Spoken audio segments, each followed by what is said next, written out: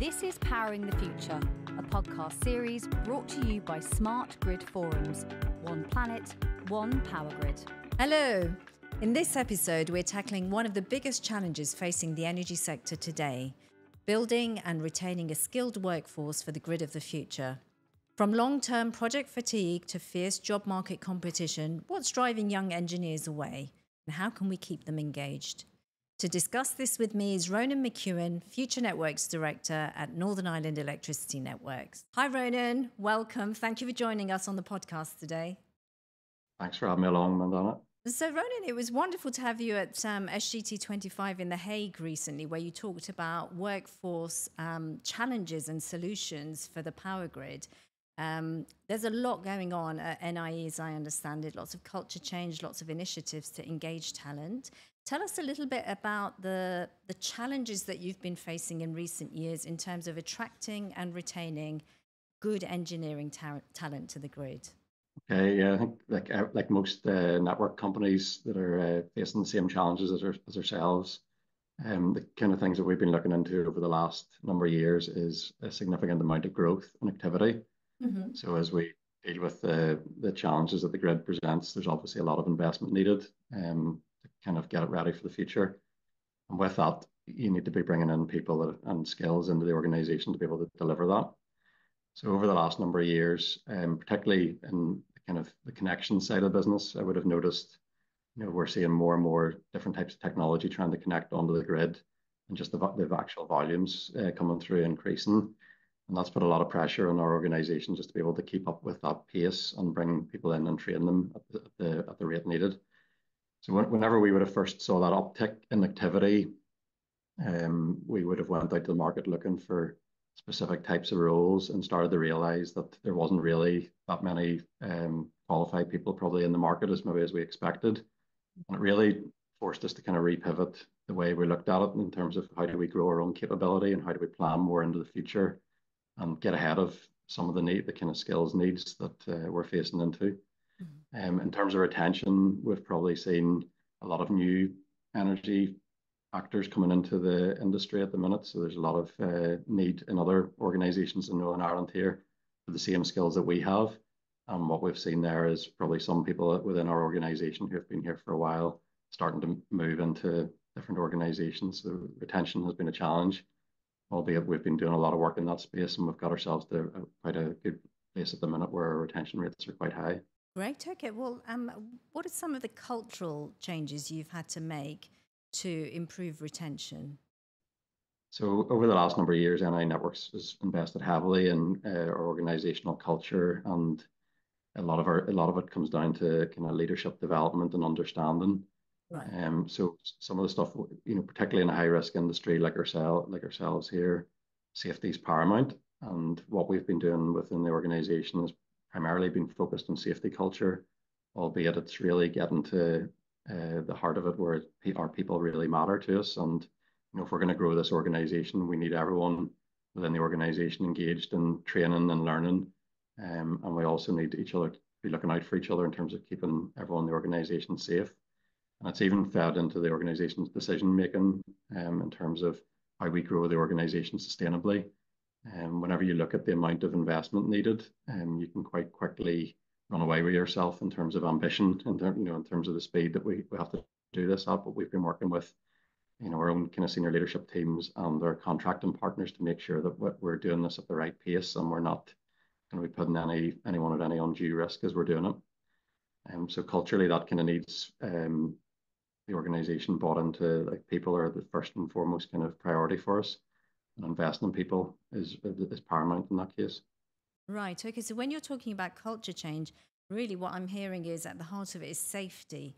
Can you define the spectrum of activity that goes into that? When we talk about safety, what are the parameters? So I think like safety traditionally for me, and having been in the industry for 20 years, the electricity industry has kind of very rigorous kind of rules and procedures, and mm-hmm. they're necessary in terms of keeping people who are working in this industry safe. I think the next evolution for that as an industry is really understanding the kind of human element and the human factors. And, despite all the rules and procedures that we end up, there's still incidents that can happen. And whenever you want to take it to the next level, it actually takes a lot of deep engagement with the organization, a lot of learning and listening within, the kind of people who are touching the network to understand what are the barriers they're coming up against, or how do they see the procedures working for them or against them. So that there's been a big change in our organization to try and get everyone to speak up, everyone understand that they have a voice, and that actually makes you a safer organization then. So what we're seeing would be far more reporting about a kind of an open, honest, kind of near miss nature, and that allows the organization to become a learning organization. So we're getting ahead of things actually happening. Right. That has wider benefits then as well. So if you think about the innovation challenges that are facing the organization, that's the same type of culture that's needed to be creative. Right. So we're kind of getting the benefits. We're seeing the benefits of having an organization where leaders are going to be more vulnerable, engaging to understand how the front line see things and taking those forward as kind of solutions. Right. Okay. As time goes on, I think a lot of people are talking about cybersecurity being core to safety as well. How are you integrating safety and cybersecurity, and how's that likely to evolve? So in my sense, that there would be, it's a very similar thing in terms of like cyber secure organization is one where everyone is aware and engaged in the importance of it. And what we'll need, just as we need people to speak up about whenever they see something that's potentially dangerous on site, we need people to speak up if they see something that's of a malicious nature in terms of phishing emails or so on like that. So we've been doing a lot of work about educating our workforce around the risks of cybersecurity, giving them the tools to be able to report it effectively, and encouraging them to understand that if they find something or they report it, that they'll be supported in that. Well, a lot of utilities say that the human factors are the real barriers to good cyber hygiene and cybersecurity in general. Motivating the workforce to take personal responsibility for cybersecurity in the workplace has been a challenge. Is that something that you've been able to crack? And if so, what's your secret? What's the code? Yeah, so I wouldn't say we've focused particularly around the human factors in cybersecurity, but the human factors in terms of safety are very similar, in terms of people taking personal responsibility. So some of the kind of road shows that we've organized internally, we've moved away from the idea that, management are here to kind of tell you how to do things, and getting people to sit and actually sit back and think about what can they do within their roles to help. And I think that kind of mindset within the organization cuts across a number of different issues that we're facing, such as cybersecurity. So having a workforce that aren't passive, aren't just doing things for the sake of doing them, that understand why they're doing it, are engaged in thinking about the nature of their roles. That is the type of organization that will actually, be resilient against some of the human factors that you might see. Yeah, absolutely. An empowered workforce that is part of creating the solutions is going to be a lot more compliant with those solutions, aren't they? Which creates cohesiveness in the organization. What are some of the initiatives that the workforce have come up with, some innovations that they've come up with around safety and security? So we have a structure in place where we've created local leadership teams. So right across the country, given we're geographically dispersed, what we've done is within our kind of different depots, we've created a local leadership team, which is made up of a multidisciplined group of staff. And what they're there to do is to listen to their colleagues and hear about what are the issues that are arising, but they're empowered then to, go and fix whatever's broken, and we give them the tools and the support needed to kind of improve the overall kind of hygiene factors potentially, around the organization. And we found tremendous kind of benefits of that. Whenever you see people taking action into their own hands, and not just always feeling the need that they can't do anything about it. Yeah. They now have a voice. They now have a place where they can go to and resolve issues. And there's, like, I would attend those sessions. There's other senior leaders across the organization would dip in, and it's a really fantastic opportunity to really understand where the pain points are in the organization and how do we eradicate them. That all plays into like a healthy culture in my mind, that we're from top to bottom we're all in touch with each other, and we'll have the mechanisms and structure in place to be able to hear what's getting in the way. Right, right. You mentioned leadership as being key to the culture change that you've made. And obviously, some of the examples you've given here about leaders really engaging the workforce. What else has changed in terms of leadership? What would you say in the last 5 years has changed in terms of the types of leaders or the leadership norms that you're reinforcing within NIE? I think what we've done, we've invested heavily with a lot of our leadership development programs. So we've brought Hmm. in experts, psychologists and Oh, culture experts into the organization to yeah. kind of educate us around what good looks like. And I suppose in terms of, leadership styles, we've probably changed a bit from being a directive leadership Mm. organization to be more supportive. And that takes a lot of work in terms of the engagement needed. So, like one of the things we would talk about would be listening tours. So, senior leaders in the organization would go out with a number of questions to try and understand, what's going on, and actually do listening tours with different groups of staff, capture Mhm. all that data, and we bring that back, and we can get once you put that all down the table, you can get a good sense of if there's any kind of underlying cultural themes Mhm. that are at play, and then we can take action off the back of that. And it doesn't always work, but at least we're stepping forward. And if it doesn't work, then we can go back around the loop again and see what we need to do better. But that, say overall, the senior leadership stance in the company has become a lot more vulnerable. We're out there engaging a lot more and really seeking answers. We kind of see our people as the solution to a lot of the problems rather than senior leaders maybe feeling that they have to have the answers all the time. You're And right.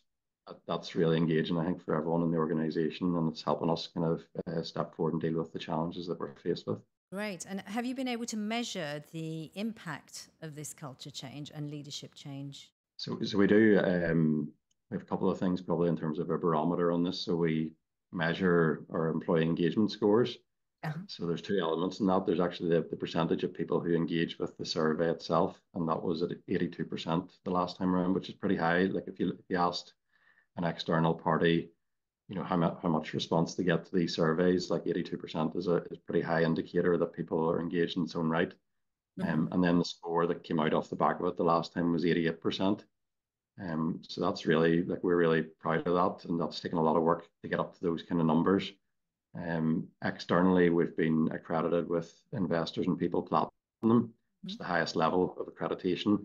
And again, like the amount of effort and thought that's went into achieving that accreditation is significant. But that all is reflective of the kind of the importance of this, that the importance that we as leaders in the organisation see in engaging the people in NI networks and giving them the tools to be able to deal with the work that's in front of them. Hmm. We also see it's probably more uh, tangential to this, but you can start to see things like open near misreporting. All these, like, they're all wee kind of green shoots of a more open culture in my mind, Right. where people are coming forward saying, I nearly did this, or I did kind of make a mistake, but they're not afraid of reporting it up because they know that they'll be supported. That's a great sign for me in terms of, well, when if we can't see the problems, we can't fix them. Hmm. So the fact that they're bringing them forward, it means we can do something with it, and the organization's making great progress in that regard. Great. Okay. Well, Ronan, my last question for you is um, if I was a young engineer just about to graduate from university, considering a range of careers in a range of sectors, why would I choose NIE? How would you sell me that job? So I haven't been in the industry for 20 years. I don't think there's a better time to join the energy industry. There's just so Mhm. much opportunity. I look back whenever I started in the industry and kind of looked at all the engineering solutions were nearly there. There wasn't massive investment. We were more in an operate and maintain kind of mode. Mhm. Um, I actually believe we're at a point now where we're nearly back to first principles again in terms of like designing and developing solutions that have never been built before. Mhm. So it combines so many different elements of engineering. So like it's not just if you do an electrical engineering degree, it's not just about that. It's actually there's civils, there's the structural engineering, there's the mechanical engineering. There's so many elements that are going to have to come together as well as the digital solutions.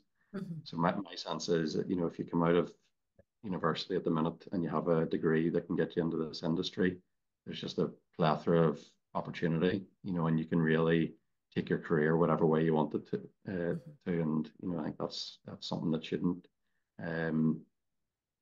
that's something that younger people should really appreciate in terms of like there's not many other industries that can give you that at this stage. Great. The other probably big thing for me actually would be it's the purpose that there's probably never been a time where the electricity industry or the energy industry has come into such a spotlight, and the future of the planet in some ways depends on how fast we can go, and bringing all the kind of creativity and innovation into this industry will be massive in terms of how we can transition to net zero. So if you want a career that has real meaningful purpose, there's probably nothing like it out there at the minute, like this industry. That's right. Yes, purpose. And I'd say in the last few years, it's become a lot more fast moving and dynamic as well. So a great place to start your career as an engineer. That's wonderful. Thank you so much for your time and insights today, Ronan. Been really good speaking to you. And we're going to speak to you again about the shape of the future workforce. Look forward to that conversation.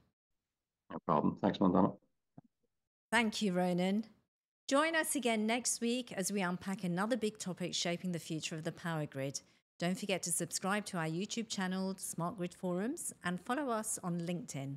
Until then, thanks for watching and listening. This is Powering the Future, a podcast series brought to you by Smart Grid Forums.